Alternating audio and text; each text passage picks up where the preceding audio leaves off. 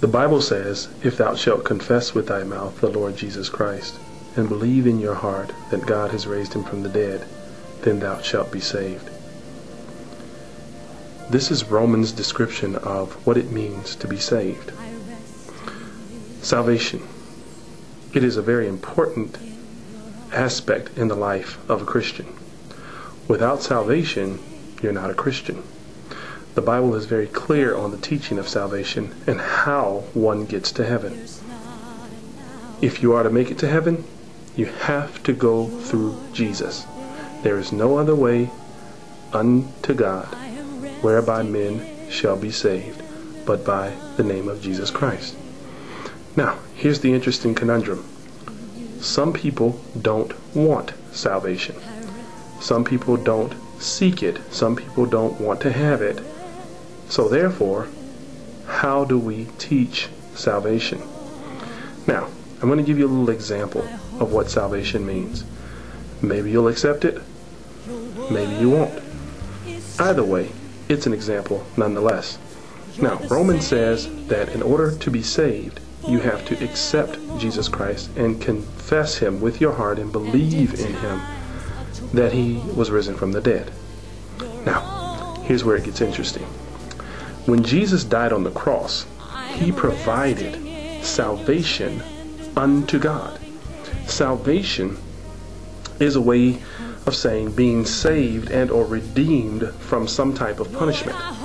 Jesus basically gives us a salvational ark. He gives us a covering that protects us from those things that will befall us if we were not saved.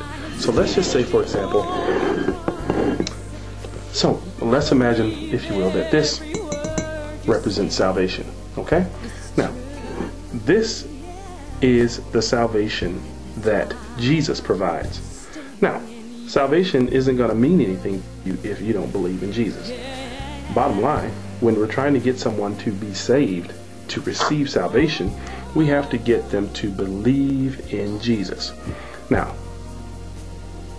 we can't expect a person to accept salvation if they don't believe in the one providing the salvation.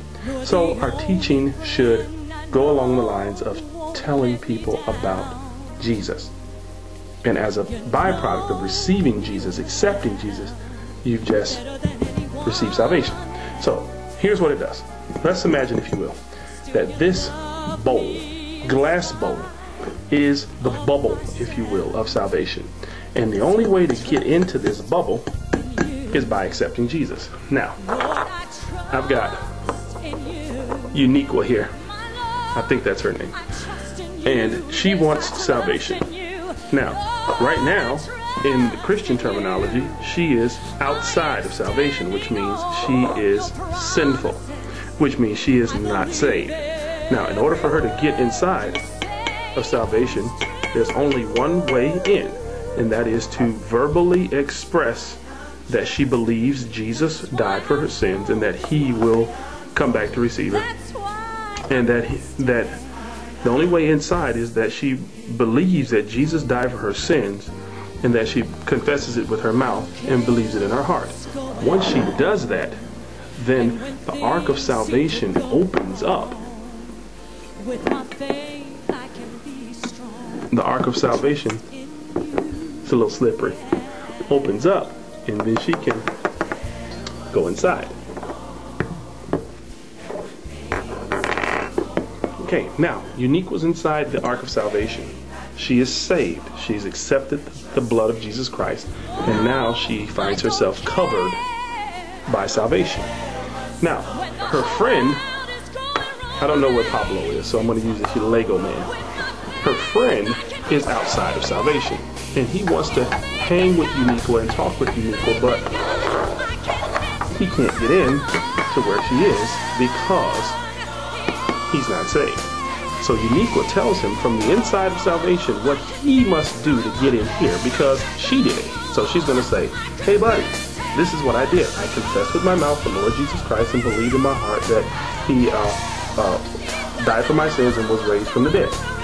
And he says that and believes it, and guess what? The ark of salvation opens, for him as well. Now, that's how salvation works.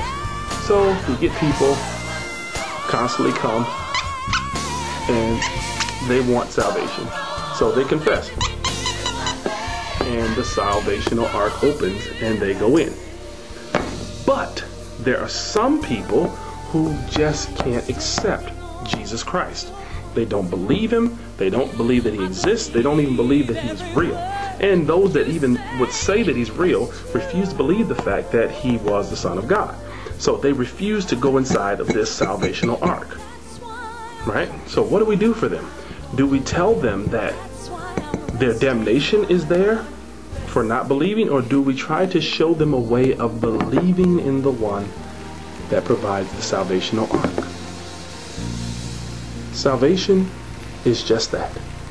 It is a covering for the things that you've been through.